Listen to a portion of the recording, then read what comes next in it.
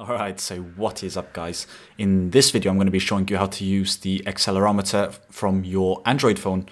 And just to give you an example, right now you can't see it, but I'm moving my hand up and down. So when I tilt the phone downwards, this box goes up. If I tilt it to the left, it goes to the left. If I tilt it to the right, it goes to the right. And if I lay my phone completely flat down, it will register as it is flat. So these are just a few of the things you can do with an accelerometer. And it's actually my mate Even who gave me the idea to make a video about this, because of course you can use this to make some really crazy cool UI effects, or maybe you want to make a game in Kotlin. And I think it's just really nice to know how to use this sensor on your Android phone. This should work on most modern Android phones. I'm not really sure how it works on the older ones, but most phones should have an accelerometer. And I'm not really sure how to test this on the emulator, so I won't be able to explain that. But if you have a real device, that is the best way to test these things. But anyways, let's go ahead and get started with a new empty project. And the first thing we're going to do inside here is go to our res folder, click on values and click on our themes, because I just want to change the default colors, which are going to be this purple. And we'll just change that to red and the other one also to red. Then we can go ahead and close this values folder and open the layout folder to go to our activity underscore main XML and click on the split view. And inside here, we're going to go and change this to a relative layout. And we're going to give it a background color. Now we're just going to click on this black square and make it to a dark gray. Then the second thing to do is to go ahead and replace this app section and type in center in parent and set that to true. Then we want to give this an ID. And we're going to call it TV underscore square. The width and height should be set to 200 dp. The background color is going to be set to red as well. So we're just going to click add color black and manually change it to this red over here. Then we want to set the gravity to center and the text color to color white. And finally, the text size to 20sp. Of course, this will vary on your phone, but for my phone, 20sp looks really good. Then we can go ahead and select everything and hold down Ctrl-Alt+L to rearrange everything and format it. And that will take care of everything we need for our activity main XML. Next, we can go ahead to our main activity file and get started immediately by typing a few late init vars. So private late init var. And the first one's going to be a sensor manager of type sensor manager. And before we continue this, we actually have to extend another class, which is going to be the sensor event listener class, this one down here, or it's actually an interface. And once you have that, you're going to get this error and you're going to have to implement its members, which is on sensor changed and on accuracy changed. So just implement both of those. They will appear under your onCreate method and we will deal with those later. But let's continue with the late init var. So private late init var. And we want to type in square, which is going to be of type text view. Then in our onCreate file, we're going to start by typing app_compat delegate and dot set default night mode, app_compat delegate, and then mode night no to make sure our phone remains in light mode. Then we need to locate our square.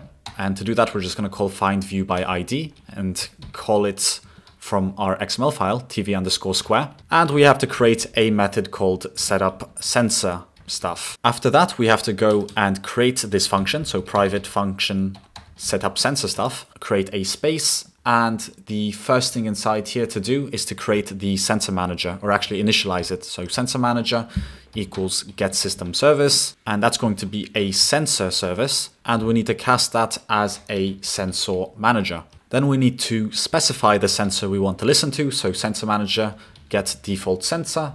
And we're going to type in sensor type. And we want the accelerometer. Add the null safety operator. And we're going to use the also keyword. Then inside here, we are going to register a listener. So we're going to type in sensor manager dot register listener. And first we have to refer to this. Then we can pass in it, which is going to be the sensor. And then we have to pass in a sensor manager with a delay, and we are going to click on fastest because that will update us with the most recent details from our hardware. And finally, we need to set a max report latency. So we're going to get our sensor manager again, and we're just going to do the same thing as we did earlier. And we can actually clean this up by going like this so it can be more readable. And this is all we have to do to set up the sensor. So now we have registered a listener. Now we actually have to retrieve the information, and we can do that on sensor changed. So let's get rid of the to do. And the first thing we want to do is check if the event, which is nullable, and the sensor, which is also nullable, type is equal to sensor.type accelerometer. If it is this kind of sensor, we want to retrieve its values. So first we're going to start by creating a value called sides, and this will just retrieve the values when we tilt the phone left and right. So event.values,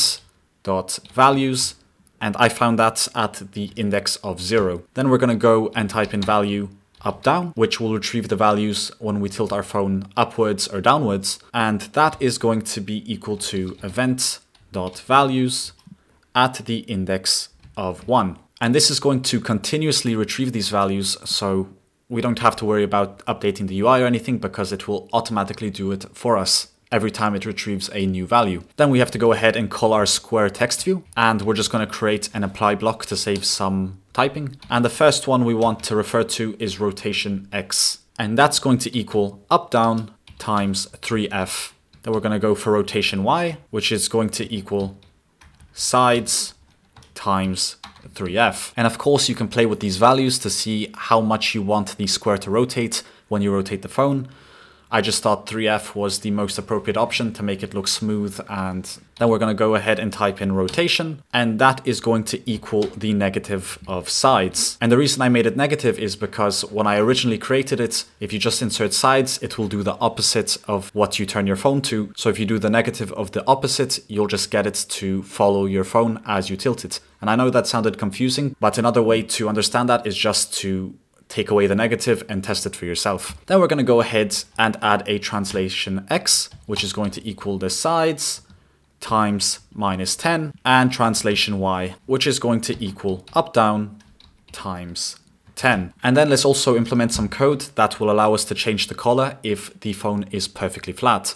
So value color is going to equal if up down to int is equal to 0 and sides to int is equal to 0, then we will know that the phone is perfectly flat. But if they are both 0, we want to return the color.green, else we will return the color.red. Then we can go down and refer to our square and set the background color to the color we just created. And also we want to make sure we can see the values as we tilt the phone, so we can register it and understand how it works. So we're going to type in square.text, and that's going to equal up/down, and we need to interpolate.